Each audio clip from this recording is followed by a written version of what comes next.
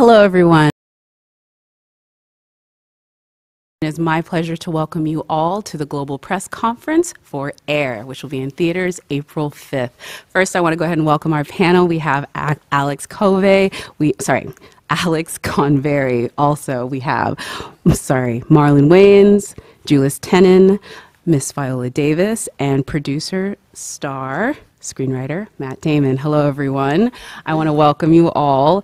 I will have to start. I'm sorry, Matt. I know you have a lot of roles on this one, but I have to start with Miss Viola Davis because no offense taken. Ma'am, I will have to say, from goat to goat, that's kind of a cool call to be like the greatest basketball player in the world says only you can play his mom. Talk about that phone call when you found Well, that. I didn't get that phone call. You didn't get it, I but just you got the found. trickle-down message. Listen, I wish it were my style to like get into best, great. It doesn't help me at all. You already know. But it is flattering because I do go in with a sense of, do I belong, imposter syndrome. So it's nice to feel wanted. But then the next thought is, now I got to step into the role. Yes. And if you watch videos on, Deloris Jordan, she is a study in Zen neutrality. The woman is very, very steady and quiet.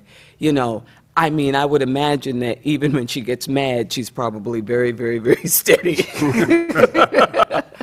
So to really just sort of envelop that spirit and everything was a challenge for me because I'm the woman who always has a chip on her shoulder. I go in bombastic, So it was both flattering, challenging, and then just a joy to work with Matt and Ben and all these terrific actors. Me and Julius still talk about it to this day, One of the greatest experiences. Yeah, I definitely want to talk about it. Again, everybody just comes and joins and makes, I feel, this a family affair, but I think it comes from Matt, you and Ben, just the way you guys went about assembling this group of folks, the folks you chose to do it, and then also how you guys set about with the artist equity. But talk about all of those sort of, I would say, not competing, but very high priorities that you had for this film, honoring the sports, honoring the artists that you brought along to it, honoring Michael Jordan, and how you guys balanced that as you were trying to tell this story. Oh, and, star in it. Yeah. Well, let's see. It all started with the script, really, and that's down to Alex at the end of the table.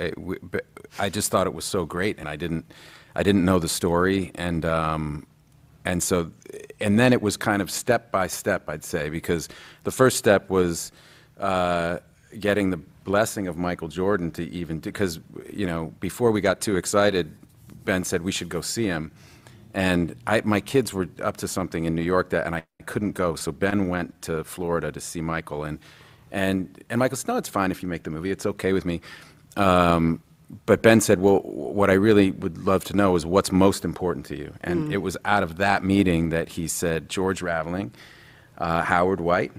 And then he started to talk about his mom. And Ben called me afterwards and said it was, Michael's a very intimidating guy. Yeah, he told us about it. Right? He's an intimidating guy, and and he's an icon, and he's all of these things, and he has all this meaning for all of us. But Ben said he had this look on his face when he spoke about his mom that I'd never seen before, and so that was the. We felt like okay, well, now we know what the movie is, right? And he said the only bad news is we have to get Viola Davis. If we don't get Viola Davis, we can't make the movie. So that was when we started thinking about how to expand Deloris, and that's really one of the great things about this cast is that everybody is really a filmmaker. These two sitting next to me are A-list producers, right? The Woman King, anybody? Yeah, I was just going to say. Marlon, Chris, they're writers as well as actors. They're filmmakers, and Jason Bateman's the director, producer.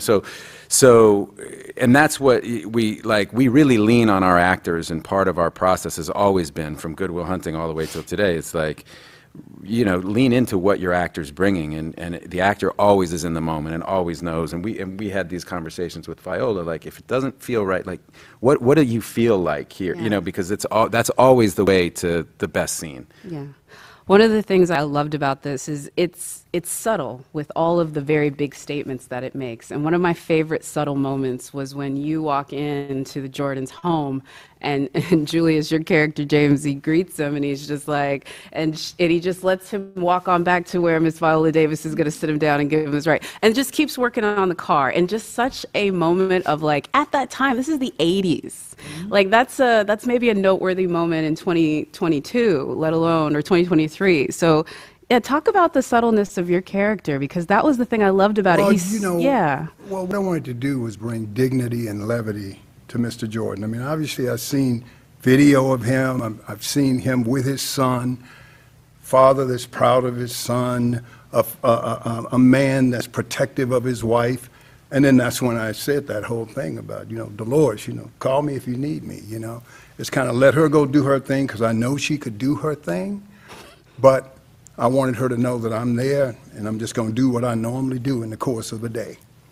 He was just a simple man, blue collar guy. And so I just wanted to depict that. Mm-hmm.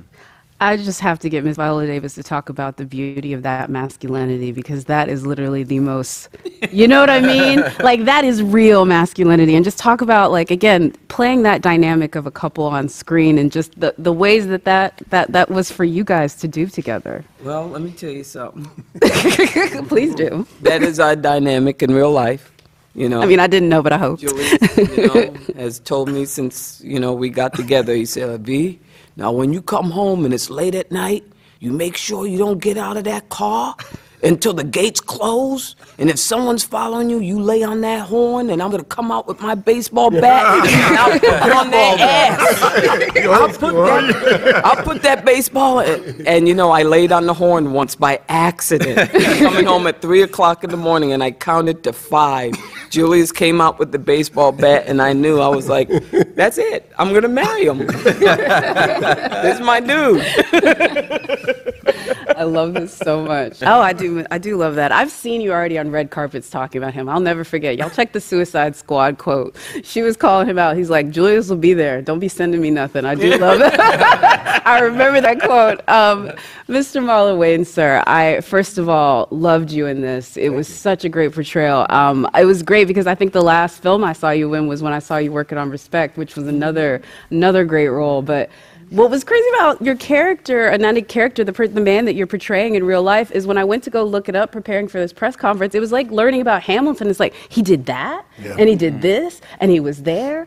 What was it like for you? Was that all there baked into the script? Did you go on a discovery journey of your own? I was the first one to shoot, so I got the call on like Friday, and we were filming on Monday, so YouTube was my friend. Crash course on YouTube and George Raveling. I learned a lot about him. I learned he was a fantastic man. Like he himself was the first like black coach to win like a national championship. Yeah. Like and he coached on the Olympic team, and he's from Jersey, and so there was a lot that I kind of picked up. And when I read the monologue and the fact that was real, and that he still has the "I have a dream" speech like in his possession. I just thought that it was an amazing character to play, and the more you research, the better you can do in terms of your performance. But what I love was when we went on set, Matt and Ben was like, we're not impersonating. It's not, you can bring you to it. And that's always, for an actor, the best thing you can do is when I can mix that person with my emotions and what you bring. And then the script was already written so beautifully, but we got to play. And then I could get out of my head and really have fun. And that's what it was. When I left the set, I just felt like if every day on that set felt like the first day, that's going to be a magical movie. Yeah, I will say that. Alex, I want to bring it down to you. First of all, I apologize earlier. I was in my head, like, just saying all of your hyphens, and I gave you an extra one. You're not writing this one. No. He did. Sorry. You know what? Like, it's intimidating. You're Jason Bourne. Sorry. I'm trying here, and Miss Viola Davis, it's a lot, okay? I'm kidding, no. Alex, I don't want to take away your shine because I read all about what you did with The Blacklist. I know that it's incredible, but it's such an audacious moment. This is your first feature big film, and then to have it be directed and starring with these folks. But I guess like it starts with you in the pen, and was this a story that you knew so much about already? Or did you have to then go on the discovery? Because are you even an 80s baby? Like, No, I'm not. I'm not. Oh my gosh. I'm a 90s Chicago kid, which is where the Bulls and Michael Jordan and that connection comes from. But no, look, I came to the story like everyone else. I was locked up during those first couple months of quarantine watching The Last Dance, and there's a little 5-minute clip about Nike and just how Air Jordan came together. And, you know, I was at a point in my career where it's, you know, you're trying to write a script that gets noticed. So any sort of, when you can explain the movie in one sentence, right, it's a story of how Nike got Michael Jordan. It just, it has that ability, you know, it goes to the top of the pile and people will give it a bit more of a chance. But like everything, it comes down to character, right? So the question was, who can be the protagonist and the engine of this movie, and finding both, you know, Sonny and Deloris was really what, to me, what elevated it above just, you know, a movie about a shoe and Michael Jordan. It's finding kind of the human elements in a very big movie, you know. I kind of call them like big little movies, the little being, this is just a movie about a shoe deal, right? And it takes place over a week or so. And it's small in scope, but the big part is when you say, it's about Nike and Michael Jordan, which, you know, you could talk to 100 people on the street and all 100 of them are going to know who Michael Jordan is and what Nike is. And to me, that's what kind of elevates it above just a movie about a shoe. And Matt, I will say your character, I don't want to take anything away from what you do as Sonny. I did see you joking about the physical transformation that Ben put you through. That's like your friend. Like that's so, he's just like, no, we're going to make you look the way we're going to make you look. But more than that, what I thought was great about what you did with him is his, you know, that sort of like uncompromising pigheadedness that you have to have when you want to achieve an impossible dream. That's something that's kind of hard to feel empathetic with sometimes, but you made him such a lovable character. Talk about how you, just made, like, again, he was that character, but he's also just so rude to everyone at so many points. Yeah, a lot of it was really there on the page with what Alex wrote, and Sonny, we were really trying to capture the spirit of these people in this time more than anything. Not exactly who said what at exactly what moment. It was really about the, you know, and all of these people on the Nike side, independent of one another, have talked about this time with such nostalgia, and that's what we were trying to create, like, and remind people they were the, you know, they were the underdog, which is such a weird way to think of Nike now. You know, but before this kind of incredible deal, they really were, you know, these kind of renegades, kind of outsiders. And so that was really what we were trying to get. The characters were just, all kind of had this incredible infectious energy, I thought, that was really kind of jumping off the page. The script was really quite something. Yeah, again, I want to give it a shout out for the folks that don't know. The Blacklist is where you can send an unproduced script for folks to take a look at, and then obviously it got to the folks of you guys and Amazon, and here we are, and it'll be in theaters April 5th, which that's kind of a Phil Knight story in a way, kind of a Deloris story, sort of this audacious and aspirational hope that then sort of comes through. I will say, Miss Viola Davis, Ben Affleck told us that he felt directing you was one of those sort of like impossible aspirational dreams. I guess Matt can co-sign that idea. I didn't feel that way about directing me. But I will say, what was it like for you working with him? Because I do feel, obviously, actor-directors bring an entirely new dynamic, but I will even say, I feel like you had to almost undo all of your years of Juilliard to be less expressive, like to just, to allow yourself to be the character in the sense of her focus, and that moments where, even like the moments with Adidas where it's like, I would have made a face, you know what I mean? Like have a human moment, but she's just so, I don't know, focused. Well, that's who she is. Once again, Zen neutrality. That's what I see with this woman, this incredible woman. I wonder if she plays poker, you know, but... She did. Did she really? No, I mean, this deal was like the greatest poker game ever played. Yeah. She played the greatest hand of poker of all time. I mean, I just don't, but you know what? Here's the thing with Ben and Matt, but Ben, is you trust him. There's a lot of times you go on set, you don't trust anyone because truth be known, there's a lot of people in our profession who don't know what they're doing. I mean, and I'm not saying that from any kind of place of condescension or giving anyone shade. I really, but, you know, everyone sees a result of a movie or a career, but they don't see the journey. And it's the journey, it's the process where you see the artistry. The people who actually know what they're doing, who know how to piece it together, know what they want, know what they're seeing in the camera that's not working, knowing how much, how little. And oftentimes, I've had a 40-year career where I've trusted certain people, and they have done me wrong. Because you don't always see it. You do need help sometimes. I trusted him. I trust what he saw. I trusted his process. I trusted his choice, even in actors, that they were going to deliver. You know, and then you have to ultimately trust that he chose you for a reason, because that's the one thing that training school beats out of you, is any sense of confidence and level of mental health. So, but yeah, trust is what I'll say.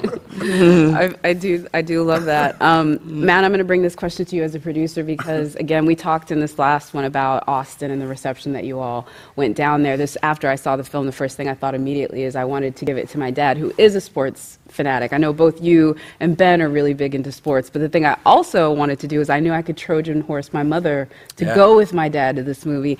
Very much because of what you're doing, obviously, Miss Viola Davis, but the way you guys made the film and making it, that had to be part of just the initial thing of what you wanted to do when you were producing it, though, to make it feel like a big crowd pleaser, even though it's a smaller story. Yeah, I mean, I'm bringing my kids to the premiere now, and it's totally appropriate for them. It really is one of those kind of stories that comes along and you go, wow, this is really for everybody, and it's.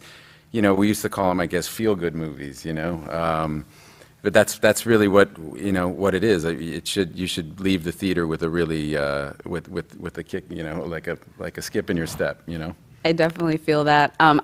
Before we get out again, we mentioned it in the last one, but I also have to ask you all. I know the reception down in Austin was just off of the charts. I just have to ask you, that's not your first Austin premiere? You've obviously maybe been down there before. No, that was my first one. Oh, okay, well then I have to ask you, what was it like being a Beatle for? It was incredible. I knew we were in good shape when Viola walked on screen and the crowd went crazy. I was like, oh, this is good. This is going to be good. Yeah, it was really cool, and it felt like. You know, I've been to so many film festivals, and that one just felt like everyone was like so excited we were there, so excited for the movie. There was just a great energy in the room. It just was, it was, I'll never forget it. I'll never forget it. Yeah. And that's to say, I obviously have been cheering for you like that as just a journalist and whatever, but I have to imagine it's not very often that you can feel like that's like a Beyonce, like superstar Taylor Swift type reception. What was that like for you to experience? Awesome. You know, Julius is an Austinite. I'm an Austinite. I did not know that. Born and bred. Hook So it 'em. was cool being A lot back of family at the, members. back at the place. Yes. I didn't see many of my family members, but that's okay. But the reception was awesome. It was incredible. Electric. Well, I definitely, again, I think it's one of those things where you can't see it, but you have to experience it. But again, both audiences and critics are all loving it. Also, Marlon, before we get out of here, too, I want to give this. You said you did this in just a weekend of studying for it. But the thing I would say about that is the Martin Luther King aspect of it. Was that part of it too? Like just that sort of his activism and sort of the other stuff that he did, was that part of that research? And I'd love for you to talk about that because he was more than just a coach. He really was somebody that was an advocate for both athletes and just professionals that straddled both. Yeah, Raveling's an amazing dude with an amazing story. And, you know, he actually was at a young age down there at that, not that march, but at that, that's when Martin was at that rally. And, you know, he had a long career of that. And, you know, just to be able to know you're doing a movie about, I mean, it's such a small part, but they say there's no such thing as small roles, only small actors. With this one, it was a small but pivotal role. If you feel it when you look at the script and you go, I got to do this. You know, so many times you think about a scene, you're like, in the scene, but then you look at the meat within the scene and the character that you're portraying, and then you look at the whole picture and you just go, it's something I had to do. There's no way you don't do something like this. An opportunity to play with all these, all these legends, and just go bring your best you. And it was a great scene, and I'm very, very proud that I'm to be a part of this picture. Oh, again, Matt, before we get out of here too, I want folks to see this film so much. It's very intriguing, but I think it's going to surprise them. I think it's going to surprise them how funny it is. I think it's going to surprise them the very important themes it delves into. What would you say for maybe folks that are coming into this, maybe they're not even going in for Michael Jordan or the sports, or maybe, I don't know who these people are, they aren't going for Viola Davis or you and Ben. What would you say is something about this film that will surprise them when they come to see it in theaters? Well, if you don't like Viola and me and Michael Jordan and Ben, and you probably shouldn't go. Fair. That would be the only. No, I really do think there's something for everybody in this one. It's not a strictly sports movie. I think for sports aficionados, they'll love the kind of behind the scenes, behind the curtain type of stuff that's in here. But it really, I think has surprised a lot of the people who weren't expecting it. It sneaks up on you because because of the role that Viola plays and how she kind of takes over the movie, and it's just, I do think there would be something for everybody in this one. You just feel good. No, you leave the movie and you feel good as a human with a everyday just story of we all have dreams, we all have something that we want to do.